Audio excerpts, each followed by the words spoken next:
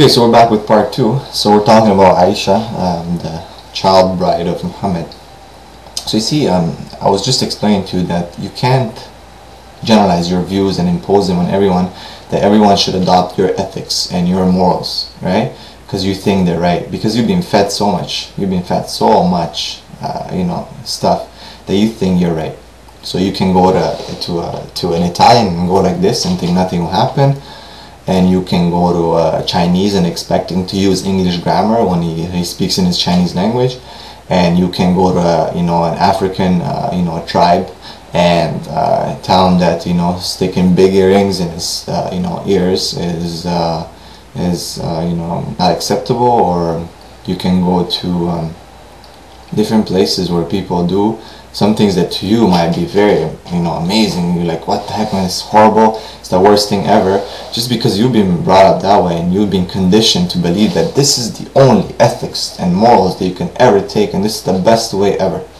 So we have to look from a very objective stand and understand where such ethics stand. And you find that Prophet's marriage with Aisha was no big deal. No one ever complained till like the last few centuries now, where people like started looking into the life of Muhammad from the West, obviously from a Western perspective, and they're like, oh my God, look at that, because they're trying to really defame the person who brought the message. This person who was an amazing person, full of mercy when it needed to be mercy, and also very firm when it needed to be firm. And you know what? You can bring blah, he did this, he did that. It stands nothing, my friend. You don't shake me, no one shakes me. I read all the books, I read all the attacks on Muhammad, I read all the comments.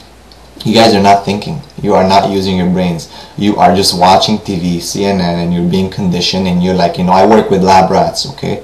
I work with lab rats, and we condition them to learn things, okay? And they get conditioned to learn these things, and that's all they do, right? That's the only frame of mind. They can only do those tasks. And I hope, inshallah, you guys can, you don't want to end up like that you let yourself be conditioned by people, by the media, by everyone. Everyone tells you, and you never think critically, you never use your brains, never go into understanding And subhanAllah, you look at the ever-changing scale of the West, of ethics. One day something's right, next day it's not right anymore. 10 years from now it's right again, 20 years is not right. You go from women's rights to women being enslaved right now to they're like sex toys for people pretty much in strip bars and in music videos and whatnot.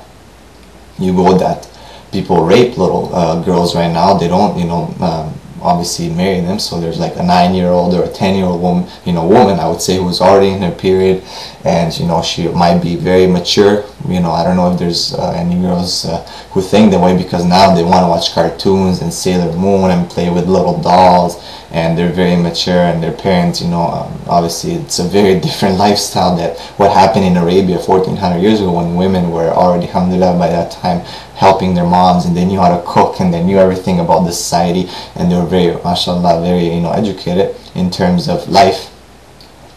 So you find that people here will go and rape little girls. People here, girls of 12, 11 years old, they get pregnant. I was very amazed when I came to grade 9. I was my first year in this country in Canada, and I was amazed to find that there's girls who are pregnant in my high school, in my grade. I was like, man, that is crazy.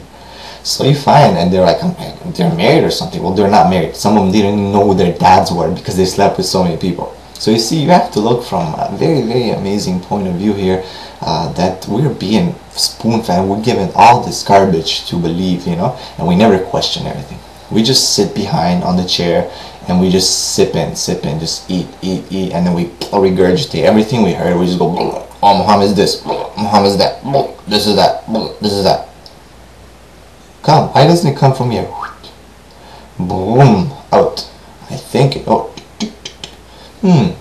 maybe it's not the way it is. 1400 years ago, different era, different time, different surroundings, different things, different ethics, different morals. You know what, maybe it's not that bad. Maybe it's, and you find even today, subhanAllah, in different societies, different aspects, different ways of looking at things. So just because you think that you own the world and it's yours and you should impose your rights on everyone, doesn't make just you right, okay? So please, whenever you come with this, bring something, you know, heavy. Okay, this is nothing. Okay, this, you don't shake anyone, and no one shakes anyone by attacking Muhammad. Alhamdulillah, everyone understands.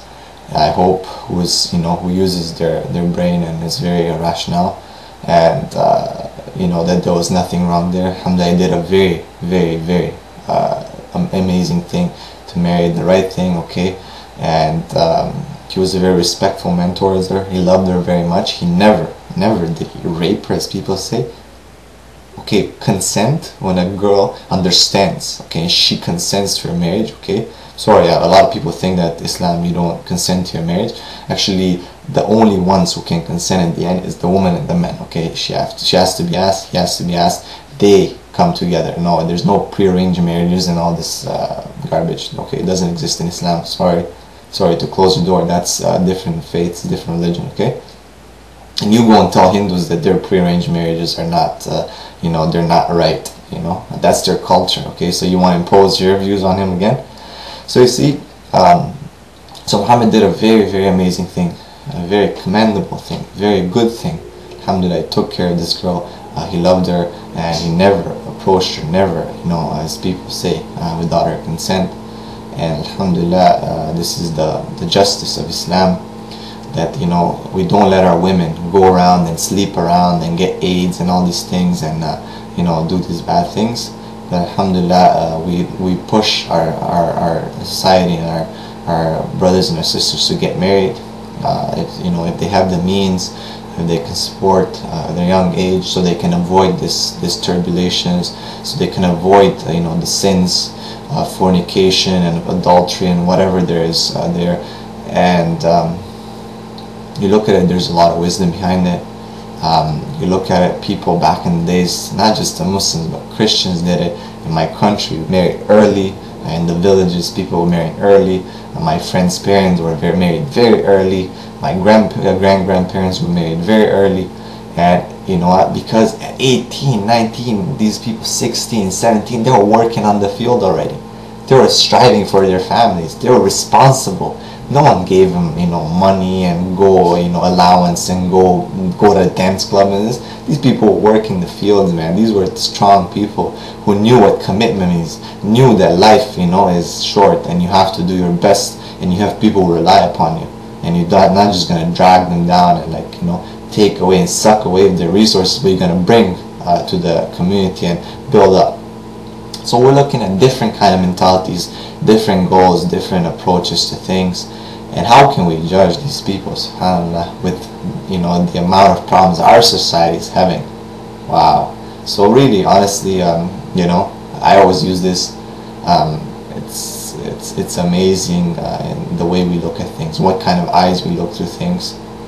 I would say, don't look at the East through the eyes of the West. Okay, you have to be in the East to know what the East is, and you have to be in the West to know what the West is.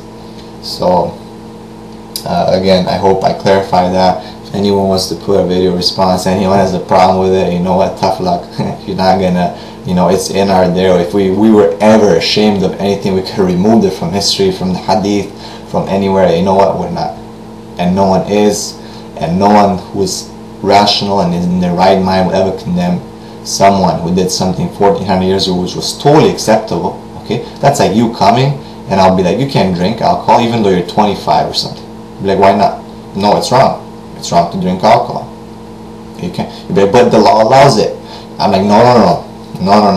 You know what? 1400 years from now, people will be like, you know what, Mr. George Bush, you drank alcohol. You're a horrible person. You're done. You are the worst person. How can you do that? You drank alcohol. And then people will be in defense of George. Well, at that time, the age limit to drink was 18 or whatever, 21 in America, right? And people are like, no, it's unacceptable. And people are like, no, look, man. Because, maybe at that time, the people are accusing him, the age limit would be 30, maybe two can drink, or 40. But George Bush or drink at 21, right? So people are like, oh my God, George Bush drank at 21. What a person. He broke the law. He broke our law, blah, blah, blah. So you see, it's the same kind of way.